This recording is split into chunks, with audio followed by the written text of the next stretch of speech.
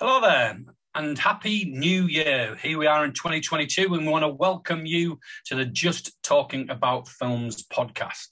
My name is Ian Sargentson. And my name's Luke Taylor, and it's great to be with you to talk about what we love talking about, and that's just talking about films, what we've seen recently, what we've really enjoyed recently, and any controversial opinions we may or may not have. And we have a few of them from time to time. But sometimes they're just controversial between me and you. So, Luke, did you have a good Christmas? Good New Year? Yeah, I did. It was really nice. It was nice just to slow down for a few weeks. And but the trouble is, it was slowing down for a few weeks, is you've got to gear back up again afterwards, and that's maybe taken a week, which is why we haven't done one of these yet. Last week was really just sort of catching up with everything that had been missed over Christmas. Yeah, and with the business that we're in, Christmas is kind of a big deal. So it was kind of busy for me. Then there's still everything else that goes on, doesn't it? Yeah. Right up until midday on Christmas Day, I was full on and I had a bit of time off. So it's good to be back. It is. And but the other good thing about Christmas is you get to watch a fair few films. Although, unfortunately, a lot of the films I watch were Christmas films, which aren't worth discussing today. No, and we'd already, and I think the last episode, wasn't it, that we put down a definitive list of Christmas films? Yeah. So we got that sorted. So I won't be talking about any Christmas films I watched today, although I did watch most of the ones on the list. Yes, I did. I went through the list. Great. So what have you watched since then? Okay. First of all, and we're going to come back to this one. Last time we met, you had just seen Spider-Man No Way Home. I was going to see it the following day. We said we wouldn't talk about it because I hadn't seen it yet. But that's the first thing I went to see was Spider-Man No Way Home. And we'll come back to that. But did you enjoy it? Amazing. Okay. Loved it. Absolutely loved it. It made me... I was sat there at one point going, this is what you come to the cinema for. You know, crowd would cheer. There's 6 points where people broke out into applause. That hasn't happened for ages. Had a wonderful time. Really enjoyed it. Seen it twice now. Yeah, I mean, I think I've said before, there's very few films I have been to the cinema twice to see. I think usually because I just can't re-get that same feeling. And secondly, because if it's still shown at the cinema, then you've seen it fairly recently. Yes. So, but this was one. So I think maybe two in my life that I have done that. One of them was 8 Mile, and I can't remember what the other one was. It'll be a Star Wars one, I would imagine. But this one, I did consider doing that. I just couldn't find the time to fit it in. I considered going right back in there, but of course it was too late. There was no more. Yeah, and I think especially with Cineworld, I don't want to promote them overly above any other cinema, but with their Unlimited, it is an option for stuff like that. Do you know what I mean? Because you've already prepaid. It does make things like that a bit easier. Yeah. So yeah, thoroughly enjoyed that. Great film. I can't imagine not liking it. I'm sure there's people out there who didn't, but I can't imagine that. No, it seems to have appeased most people, didn't it? Yeah. Like, as you know, like with any superhero films, particularly a certain crowd, are hard to please. The same like with Star Wars, as a fan base that a core that they have to get, and they know all the backstory and the ins and outs and the comics and all of these things. But there seems to be universal love for it. Yeah. It's and not only that, it's done so well. I mean, considering we're in a pandemic, and I understand some hesitancy with going to the cinema. It is now. I mean, it's overtook Titanic in terms of box office numbers. I'm just trying to find its worldwide. Hold on one second. Let me just have a look for its worldwide all time. It's currently sitting all time worldwide on Avatar, of course, still is number one. That hasn't been beaten. But it's currently sitting at... Oh, come on. How would you find it? There we go. Click that button there. It's sitting at number 8 of all time. Is Avatar still number 1?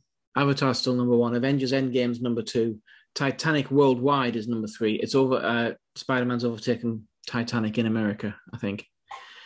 But it's up there. It's number 8. It's just behind The Lion King. I have a feeling it's going to overtake The Lion King before it runs over. Crazy, really, for Avatar to be number one. I didn't go and see it at the cinema. It must have been one of the only people in the world that didn't, apparently. No, But here the thing with Avatar though is it was 3D, and 3D was really expensive then. That probably counts. yeah, It costs but more it's to not go a see great it. film. It's not a great film. It's all right. I don't get the hate that it gets, but I don't. It's not. I wouldn't have said, "Oh, it should be the biggest grossing film of all time." So we'll see. So Spider-Man. Okay, yes, we'll come back to that.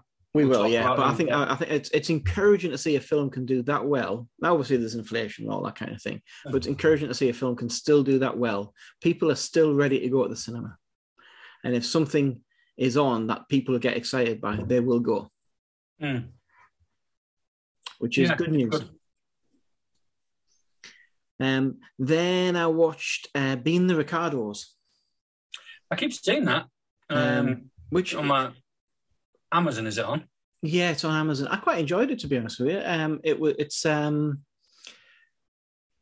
It's directed by Aaron Sorkin, he's a great writer. He's maybe not as good as a director, but he's serviceable. About the one terrible week in the life of Lucille Ball, when she's been accused of being a communist, and marriage has fallen apart, but it has flashbacks to how I Love Lucy began and all of that kind of thing. I actually really enjoyed it. I think Nicole Kidman is very good in it. I think Javier Bardem, very good in it. J.K. Simmons is great. It's a good film. It's really enjoyed it, but it might not be the best directed film ever. But the script's a good cast there. Yeah. I think Nicole Kidman, you say she was good in it. I think she's an underrated actress, I think.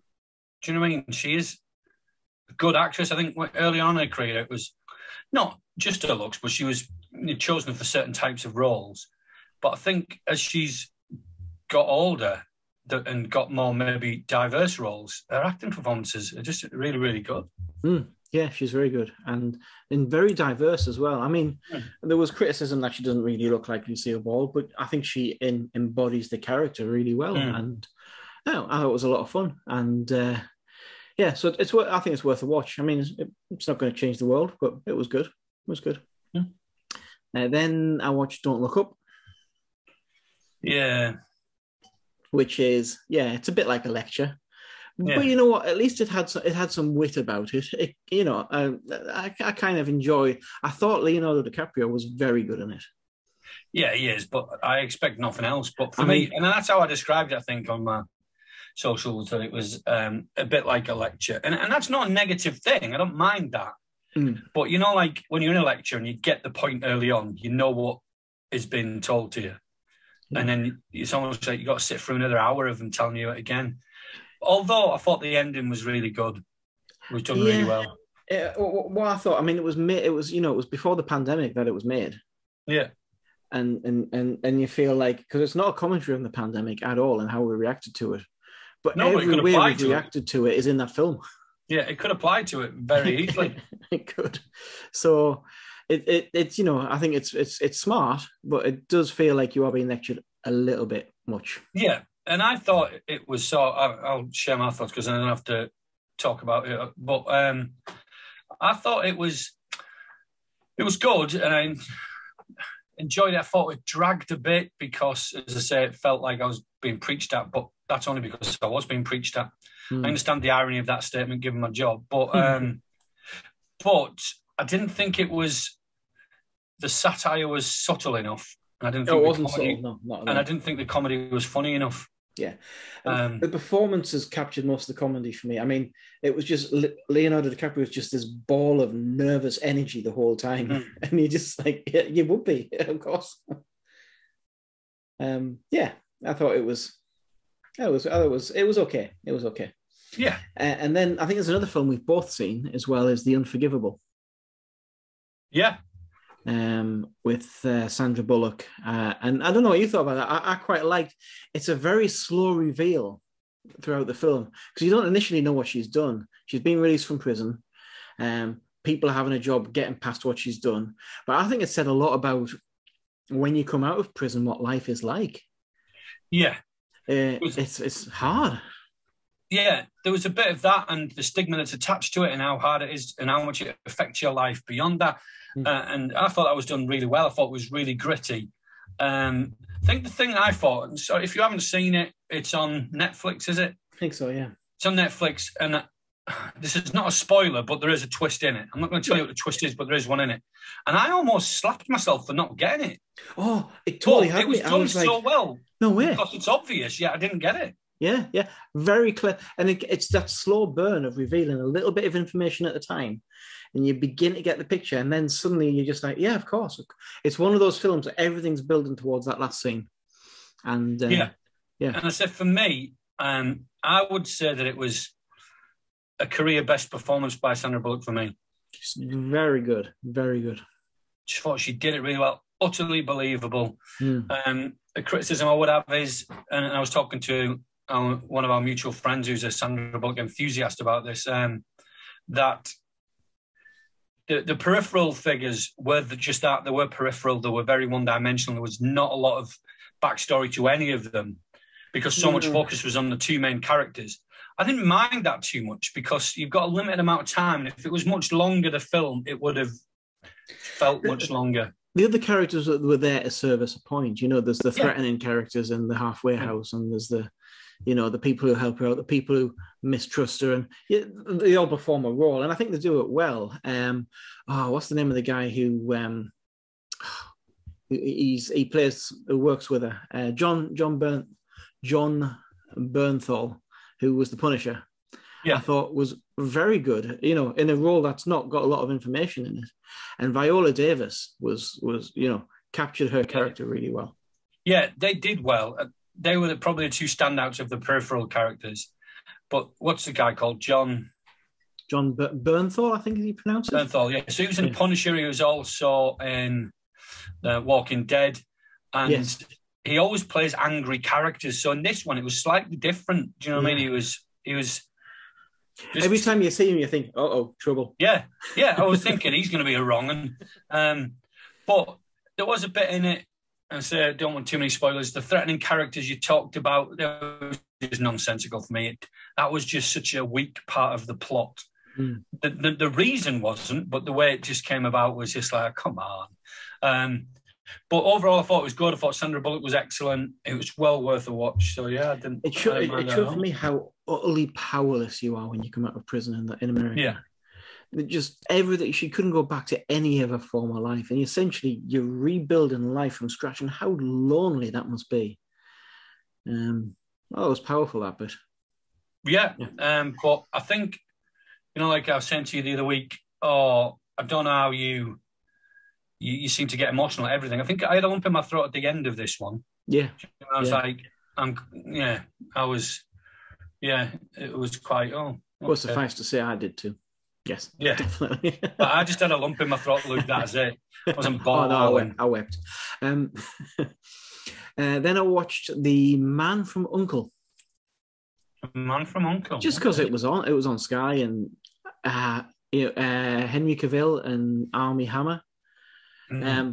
It's not great. I actually quite like forgotten the director. What's his name? Guy Ritchie. Yeah. I quite like his style. I think he's got a fun visual style. The cast were all good. I know Armie Hammer's been cancelled, so we won't comment on him. But Henry Cavill, I was watching it thinking, make him Bond. Just make him Bond. Well, the other week, only realised, I don't know how, only realised 2 weeks ago that he's English. Yeah, he is, yeah. I thought he was American, and I saw him on Graham Norton, I think it was, chatting away. And I'd made a fool of myself previously on Twitter or something, saying he'll have to work on his British accent if you're going to make him Bond. he's English, so I was like, yeah, he would make a good Bond, like a stacked Bond, but he would be a Bond. A different Bond, but I think he'd be. Yeah, I was just watching that thing. Just give him the role. He's basically playing Bond in that, except with an American accent. It was okay. It's more. It pretends to be more twisty than it is, I think. But I think the cast do a really good job, and it's enjoyable enough. I'm not sure if I've seen it or not. There's a lot of films like that I've watched at the cinema because they were on, or some of the friends that I used to go with every week wanted to watch it, but that are forgettable, and I don't realise I've seen them until I watch them again. I didn't know I'd seen it. I was watching it thinking, I'll give this a try. And then about halfway through, I was like, actually, this all begins, it's ringing a bell. Yeah. So it's one of those films that you don't remember. But yeah, I had a good time. And then we went to Cineworld's secret screenings last week, not knowing what the film is until it starts. And it was Kenneth Branagh's Belfast. Yeah, really looking forward to that. I really enjoyed it. And I'm glad it was that, because I don't think I would have gone to see it. I don't think. You chose to see it, no? But again, it's about growing up in Belfast when the Troubles are kicking off, and it's just this innocent kid, and you see everything through his eyes, really, as to what's going on. And I've never fully appreciated. I mean, to live there while it's happening must have been dreadful. Mm. It's touching, and it's based, I believe, on his own memories of what happened. Yeah, apparently it is. Yeah. So I thought it was very good, very affecting. You really feel like you're in there with them. Yeah, very good. Yeah, I'm looking forward to watching that. And then last night I did The Power of the Dog. Power of the Dog. That's the new Jane Campion film with Benedict Cumberbatch in. Yeah. I've heard good things about that. Yeah, I didn't know what to expect. It's not the film I thought it was going to be. And there's a few times Western I thought, mixed with a psychological thriller. Yeah. It kind of it goes in a different direction than what I thought. And there's a point in the film where I thought, okay, I know exactly what kind of film this is. I know what's going to happen now, and I was wrong. And I actually think it's one of those films I'm going to keep mulling over, because I'm still not 100% sure what I think of it. It was interesting film. Excellent performance by Benedict Cumberbatch. He is really good. Kirsten Dunst is very good as well. And any film is automatically enhanced by having Jesse Plemons in. Yeah, that boosts up a whole star just by itself. So, but interesting film. And again, it's one of those. I don't think it's settled in me yet. It's still digesting. Yeah, I've got one of them as well. Yeah, it caught me off guard, and it didn't end as I thought it was going to end, and I appreciate that. Yeah. Good stuff. And that's me. That's me. Okay. So for me, there's a couple of things. So I watched Spider-Man. We'll come back to that because I watched it way back when, mid-December, I think. So December the 15th. So then I watched a few Christmas films. And then on your recommendation, I watched In the Heights. Oh, yes. Well, not at the time, because you'd recommended when you'd seen it at the cinema and it came onto Sky. So I thought I'd give it a go. And I don't think we've ever talked about it, but, I was disappointed when I watched Hamilton because I just didn't get the hype. I appreciated the talent that went, but I didn't follow the story because I didn't get the history. Couldn't hear a word they were saying. Put subtitles on, that eased it a bit, but still had no real interest in the subject matter because I didn't know what was going on and who was who. Maybe if I watch it with subtitles from the start, I might get a bit more, but I just couldn't sit through it again. But In the Heights, I liked a lot more. I understood what was going on, I understood what the story was, who was arguing with who was helping who loved who. I got all of that. The dance moves, numbers were good, the big songs were good. There was more rapping in it. It was joyful, I thought. Yeah, but the one thing I liked about it, and I like it, we've talked about before, I've talked about with certain films like Jaws, where sometimes you can observe it and you can empathize with, this is what it's like to be there. And other times you're just drawn in, you can feel how hot it is, you can feel the music, you can almost smell the smells and all of that. And it was it just picks you up and drops you in that, in the heights. I liked right at the start. He's speaking to a bunch of kids on a beach and saying, I'm going to tell you a story about something that happened in Washington Heights. And right at the start, he goes, it was a place filled with music. Yeah. And from that point on, you're like, I'm okay that it's a musical. He's telling a story. He's singing the songs. I don't have to. And just from that moment, it's okay. I get it. He's telling the story. He's the one singing, and I'm good with it. And just bought into it straight away from the first song. Yeah, and same with me. It was like almost because you're talking about the place where he grew up, mm-hmm. and almost you take ownership of that as the viewer. It's a magical place to him. And there's a parallel in me with where I grew up, so it reminded me of that and the people and the faces and the different idiosyncrasies and things that went on, because it's a living, breathing organism. So I really liked it. Thought it was good. Then I'd started watching all of the Harry Potter films again, so I won't go through them. I think I've just finished The Order of the Phoenix today, but I like them. The books are great. The films are good adaptations. Obviously, they don't get as much in, but I think I'd only read maybe one and was halfway through the second book, I think, when the first film came out. So in my head, the characters that played Harry Potter in the films formed my imagination in the books mainly. Sure. And then I watched the reunion thing, which was a bit sour because JK Rowling wasn't there, but again, there's controversy about her and stuff. It was just all a bit weird, but nice. But just I tell you what, people turn on you quick nowadays, don't they? Yeah. Anyway, yeah. Do you know what I mean? It was a bit sickly and staged, but there was some good insights into it. But yeah, I started going through the Harry Potter films, and then I watched. By the way, I never noticed before. Have you ever seen Community? Community, the TV series. It rings a bell, but I don't know why. There's a character from Harry Potter he's in the first one, and he's like commentates on the Quidditch match. Yeah, and it wasn't until this, because they were doing this. I think I just caught it in passing when it was on someone's TV, and it's like he was in Community, and I always thought that he looked like him. It's the same guy. All this time I was like, yeah, I always thought they looked alike. Anyway, that's by the by.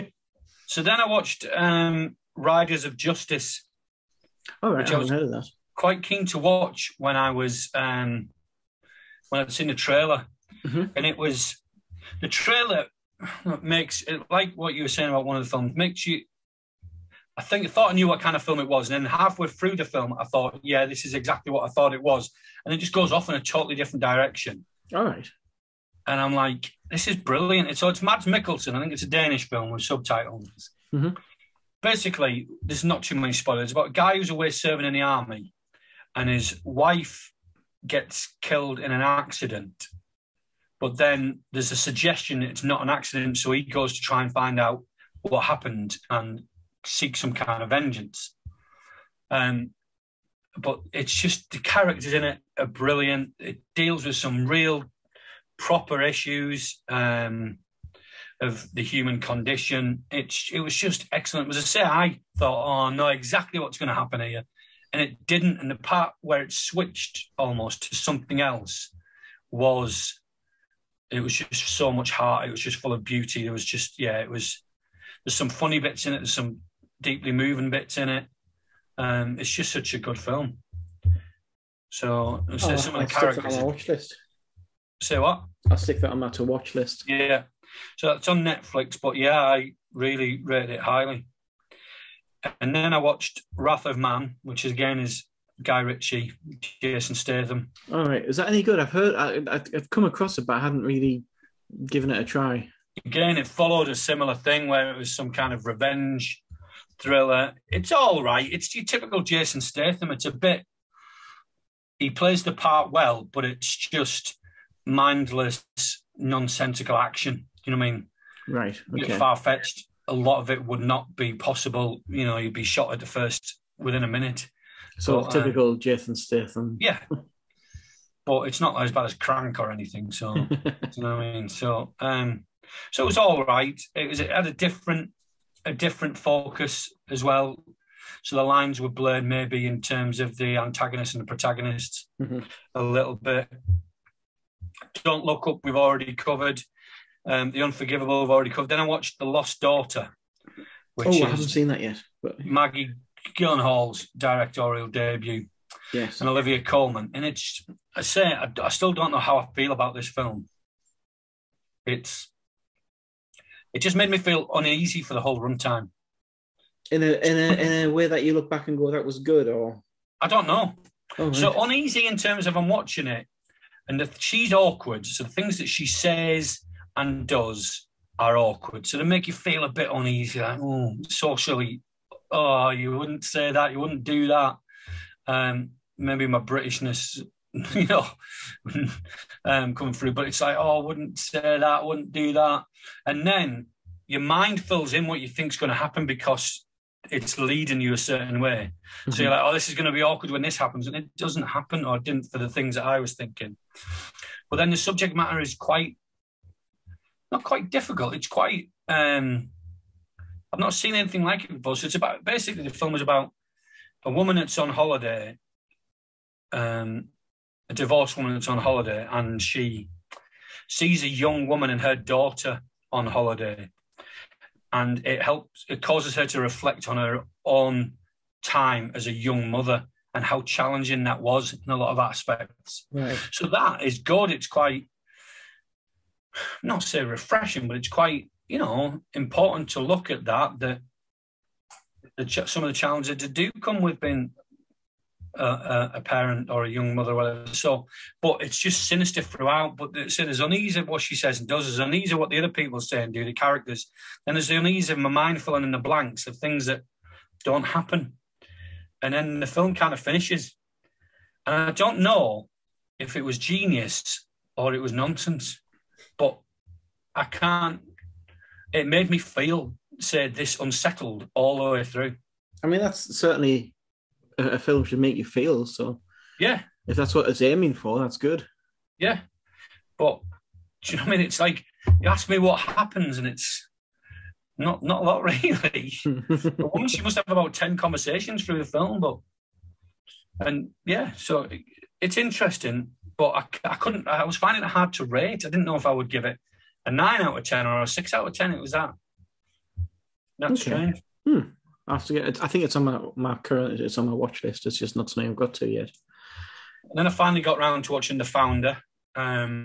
Great biopic about McDonald's, at the start of McDonald's, and the guy who took over the franchise aspects of it. It's a clever film. It's because to start with, you're kind of on his side a little bit at the start. He seems okay. He's a hardworking guy, and by the end, you're like, this guy's a monster.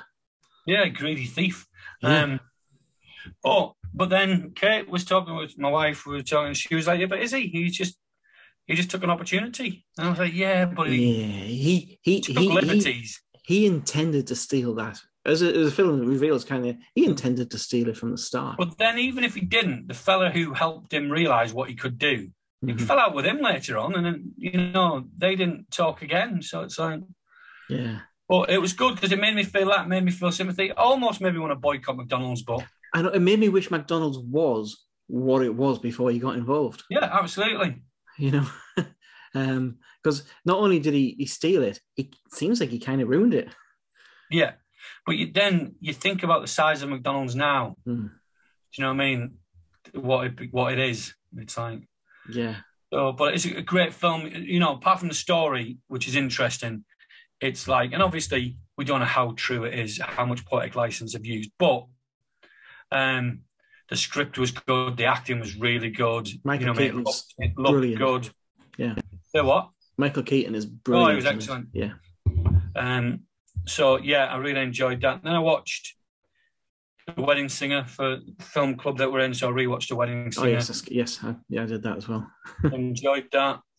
And then just because it was on the other night, and I was going to bed at 10:30, but it started Con Air, so I rewatched Con Air again.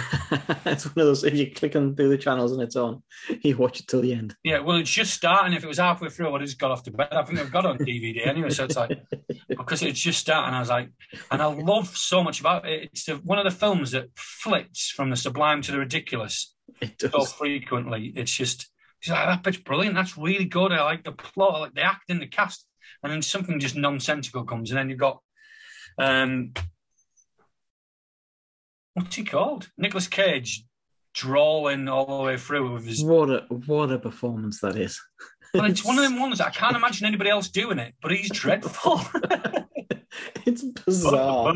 Back in the box. It's like...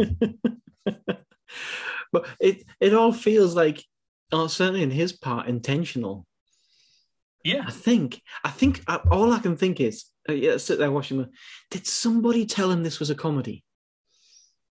Well, he acts like it is. He does. But He acts like it's a goofy comedy. Because you've got these sinister villains. Do you know what I mean? You've got real sinister with John Malkovich and Buscemi and real darkness to it. And he's bouncing around with all these one-liners and winks.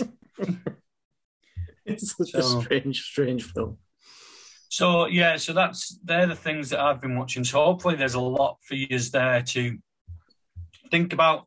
Let us know what you think about if you've seen any of those films, particularly things like if you've seen The Lost Daughter or Don't Look Up. If you've seen them recently, let us know what you think, because it's always hard to gauge what the wider population think about things. It is. Anything you particularly disagree with, or just let us know. We'd love to hear your opinions. What have we got coming up over the next few weeks, Ian? So the next few weeks, we've got a few things. So next show, we're going to review 2021. We've left it a week because a lot of other podcasts and things will be doing that. So we want to just be after that, really. And I don't know about you, I still haven't settled on my list yet. There's films keep moving up and down it at the moment.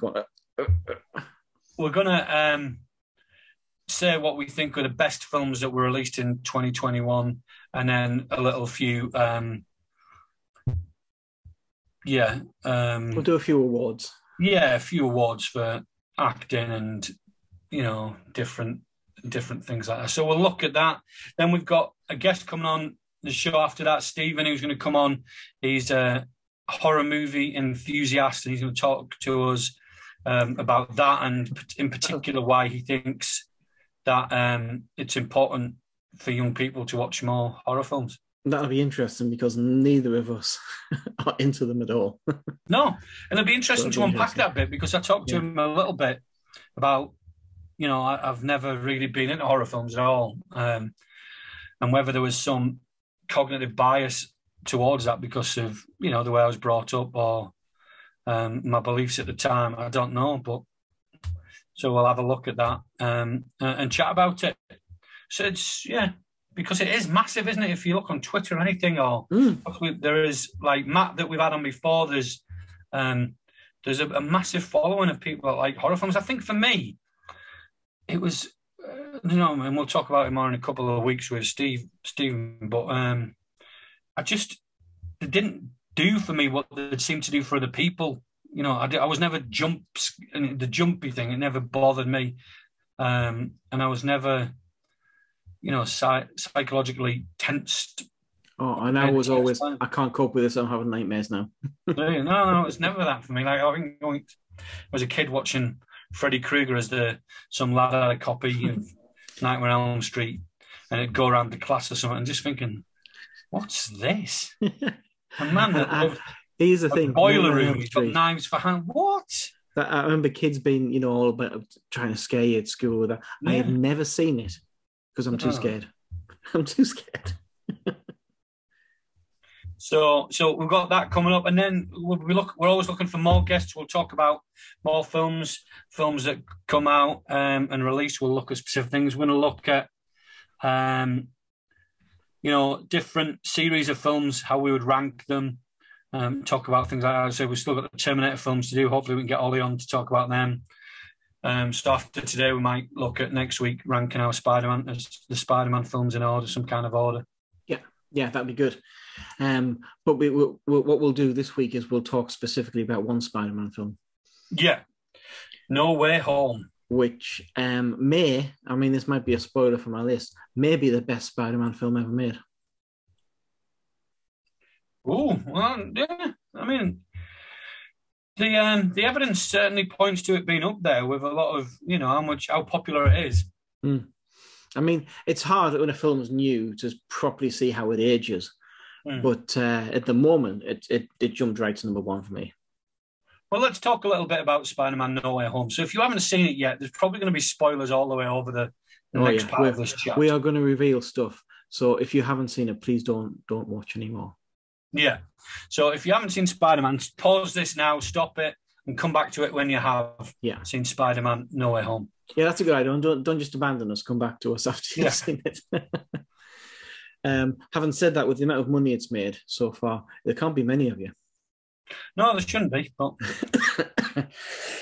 Excuse me. Right. So, early thoughts. What highlights for you, or overall thoughts first? What did you think? Yeah, I mean, I thought it was good, and I think I've said to you off camera, but in real life, that I should have hated it, and that was my thing at the beginning. So I really have no time for Doctor Strange.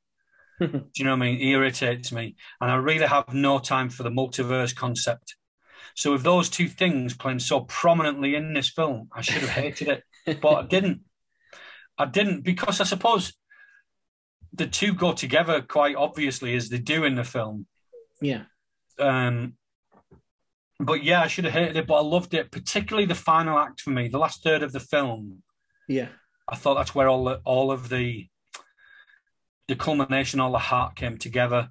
Yeah. You know, the big reveal of the Spider-Man it was nice, but it had been speculated on for a year before. It had. I mean, people had assumed that they were in there, and then there was that released photograph of Andrew Garfield in the Spider-Man outfit, which he said was a fake. Actually, it was a video. Actually, I watched a video on that where they went through it and went special effects guys who do little videos on YouTube analyzing the footage, saying there's no way it was faked. Which that's how into it I was before we went in. Yeah. So that I didn't care, but I'd heard the rumor and thought, yeah, it makes sense if they're going to go with them. My favorite bit of the whole film, and it's such a little bit, is right at the end. And say, if you're still watching, even though we've warned you about spoilers, I'm not going to apologize for this. Is right at the end where he goes in to see MJ after she's made him promise that he will tell her. Yeah. Everything's happened, and he sees the plaster on her head and chooses not to. Yeah, because it would have been so easy for them to go, yeah, let's have this happy ending, and I wanted that. Yeah, it hurt until it didn't happen, and I thought, yeah, it didn't take the easy way out. It didn't take the sugar-coated thing. He made a superhero's choice there. Yes, yeah, and so he grew up in that moment. He really, I think, I've enjoyed the first two films, but he's always been a little different from comic Spider-Man. And, because he's never gone through the stuff that, and, he's always had this backup and this support. And by the end of that film, he was Spider-Man, as Spider-Man should be. And it was just the whole, it's actually, when you see it a second time, the middle of the film is quite slow, not in a bad way, but it really sits back and goes, okay, let's get to know these characters properly. So the interplay between all the villains, when he's trying to find the cure for them and they're all arguing together and all, it takes its time with that, but it never stops being enjoyable for one moment. No. And people, I mean, there's been a lot of praise, and rightly so, for Willem Dafoe's performance. Brilliant. It was, but it didn't steal the show for me. No. Do you know what I mean? But for other people it did, but I was glad it was in there and it was nice, and I liked the way they explained how they were all there despite what's happened to them previously. So I like that. Yeah. And he came across as the credible threat, though, didn't he? He did, yeah. The second you realise he's still unhinged, you're like, he's the most dangerous one there. You got to watch that guy. And the de-aging on him was flawless. Yeah, it did it well. Very good. Very good. Alfred Molina brings, I think brought a great sense of being torn between the two things. I thought was very good. Sandman was kind of I don't know whether the actor ever turned up, and the same for the Lizard. Did they turn up for one day? I don't know, but the rest of them I thought, and Jamie Foxx was having heaps of fun. He had a great time, didn't he? I just thought it's a film that it had so much to fit in. It could have just become one of those films where they just throw everything at the screen. The end's a mess. You can't tell what's going on. A story gets left out because you're trying to fit too much in, but didn't. It had plenty of fun moments as it went through. Never forgot what it was. No. And I sat there at one point thinking, I wish I was still 12 years old. Mm-hmm. If I'd been, a 12-year-old me would have been losing his mind right about now. But even the bit where Andrew Garfield's Spider-Man saves MJ. That was a nice Oh, touch. and it only took 5 seconds for you to Yeah, get that little reaction from him that yeah, completely redeems his films. yeah. So yeah, that was good because not forgot about it, but the pain is mentioned and how it's still with him and the weight of that, and then redemption comes in that moment. I really liked it. Yeah, he was really good in it. Yeah, yeah, he was. I thought Tobey Maguire struggled a little bit, particularly when he came in just in his civvies. I quite like that. Yeah, just as a cool youth pastor. Yeah, that was a great line, wasn't it? It was a superb line. And yeah, I was trying to find something to criticize on it, but I think I had too much of a good time. I'm sure in time, as you know, you watch films again and again, there'll be stuff there. But I thoroughly enjoyed the whole thing. And that's the end of him now, isn't it? Well, I don't know. He's not officially contracted for anymore, but he could re-sign. Because in my head, I've made up the rest of it, that they all meet together and everything's nice when they go to college anyway, and they make friends anyway, because you can't stop that kind of friendship. But I don't know. I don't know if he can, because now he's by himself. He can't afford to go to a different college. He's going to have to go to one local and work at the same time. But you could pick up for him. You could, because it's going to take a while to make anyway. You could pick up at the end of college, you know, where everyone's coming back to New York and meeting up together again. Or he could blag it. You just walk around on a campus and pretend you're there. But I think there's so much potential for them to go, okay, that was the first trilogy, as it were. Now we can do same people, but let's do something new. Let's have them working for J. Jonah Jameson again, but in a different way. And I think the only bit, so not criticism, because you've already knew my thoughts beforehand. The only bit I didn't like was the bit where him and Strange are wrestling about and all the world's inverted and, you know, that bit. I mean, I quite like that bit. It might have looked good on a train and it's just nonsense. It's okay. Yeah, I get that. I like the fact that, you know, he can do all this stuff with magic, and then the second he goes, oh, you know, you can be, okay, you can't work out exactly what you can do next, but judging by math, you can work out where he's going to be next. And yeah, I quite like that. Yeah, he has some good lines in it, Strange, but I just don't like the character. But... Yeah, I get that. But thankfully, he's not in it too much. No, and he needs to be in it. Yeah, it wouldn't work. But I haven't watched his films. I just don't like him from the cameos he's had in other films. Fair enough. But I haven't watched the Doctor Strange film just because he irritated me in the others. But yeah, I think it might be up there for the best Spider-Man film for me. It's certainly a contender. I can't think of. And not just because it had 3 Spider-Men in. I mean, you know, and it did that. You know, it did that one shot where you get all 3 of them doing their little hero pose together. But I actually think it's because it's sustained as a film right throughout. It never felt like it was straining to get you to where you were going. It was a lot of fun. Yeah, and what she called, you know, there was tragedy in it as well. Oh yeah, and when his Aunt May died. Yeah, Aunt May. So it was like there was sadness there. I mean, I think there has to be, because there has to be a bit of balance. But and they nailed the tone of that. Yeah, because you thought when she got hit by the guy, you were like, "Oh, that looked hard," but then she was okay, and it was like, "Oh, I don't buy that she's okay after that." And then that moment where she suddenly collapsed, it comes as a shock. Well, it kind of unites him in grief with the other 2, I think. Yes, it does, yeah. Because, yeah. And I guess there's something deeper in, doesn't matter what universe you're in, you all suffer the same things, maybe just manifest themselves differently. There's joys and pain for everyone. Oh, that is deep. So, I mean, whatever universe, whatever path, you will still... Yeah. And then with great power comes great responsibility. Yeah. And he learns that right at the very end when he chooses not to say something. Yeah. That actually self-sacrifice is, you know. That's some good things in there. Some good sermon illustrations as well. I've written a few things down. So that's what we thought. What did you think?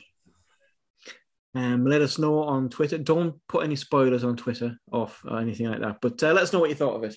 And is there anyone out there who didn't like it and have something particular, a reason why? Because it's good. It's good to get a variety of feedback on a film.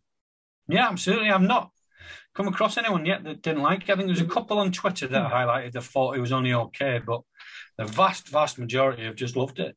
Yeah.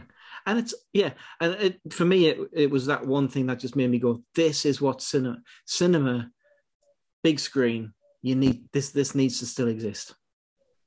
That wouldn't have had the impact it had on me if I was watching it by myself in my house, no matter how big my screen is. You know, the reaction of the crowd, even some members of the crowd who were overly vocal and annoyed the life out of me. It's part of the experience. Yeah, there was only 3 in the screen with me, which I was pleased with because in these COVID times, I want to relax into it without worrying about catching anything. So that was good. I went at 10 o'clock in the morning. It was packed. We had a couple of friends who were in the movie club with us, and one of them caught COVID because he was in a packed screen watching it and caught COVID watching it, and said afterwards, "Worth it." And then Tom Holland is in Uncharted, isn't he, with my boy Marky Mark coming up? Yeah, have you seen the trailer for that? Yeah, it looks good. I mean, I like the games, but there's very few game-to-film adaptations that work, but this one looks promising. It looks like it could be fun. Yeah. It's got Tom Holland and Marky Mark. Plus, who doesn't like a good adventure movie where people are looking for a treasure of some kind? That's always fun, unless it's Jungle Cruise. It's always fun. Yeah, if it's done well. We haven't had any for a while, so... Yeah. Last one. Did you see Red Notice with The Rock in? No, I've still got it on my list. Yeah, that's very... Well, I'm looking forward to watching Belfast and King Richard. They're the ones that I want to get onto. Yes, what's due to come out? Scream's due to come out soon as well, isn't it? I'm quite looking forward I still haven't seen June yet, but I don't know what to do because it's one of them ones that you said needs to be seen on the big screen, but I missed that. Yeah, I think it's gone now, though, hasn't it? Yeah, it has, yeah. That June is what I mean. Not to spoil next week. That's one of my top films of the year last year. So good. I'm also looking forward to. I can't find it anywhere. It's Licorice Pizza. Cannot find it anywhere local. Yeah, I mean, I've heard people going on about it. I've seen it on Letterboxd. Good reviews, but then when I read the synopsis, it sounds weird. It does, doesn't it? Yeah. So I'll have a look at it. But I think I might have to wait for that one to come on to Sky or something because I just can't find it anywhere. But then, we'll have to start thinking about Oscar season and stuff. Yes. Well, what we'll do next week, we'll give out some of our awards, which are probably more prestigious and more honest than the Oscars at the moment. They are. We'll call them the Justies. The Justies. Or something. But yeah, we'll have our one little award ceremony next week, and we'll award Film of the Year. Now, we're going to have 2 top 10s, 2 very different top 10s, I imagine. But we'll have to try and come to a consensus at the end of it, which film should be top. Yeah. I don't think we'll sort out all of them, but let's try and work out which one should be top. Yeah. But I mean, that might differ on what we've seen anyway. Yeah, we've probably seen very different films, yeah. Yeah. You'll have seen more 2021 releases than I have because you went to the cinema more. So, yeah. But we'll have a look. Brilliant. Very good. I've enjoyed that. Yeah, we shall see you again next week when we do our top films of 2021. And send us your lists. Which films were your favourites? And we'll try and put on Twitter a few questions to put out for who you'd vote for each award. Yeah, and you can get in touch with us on Twitter. Follow us on Twitter. Connect with us on Facebook and on YouTube. Let us know. And we'll see you soon. See you then. Ciao now.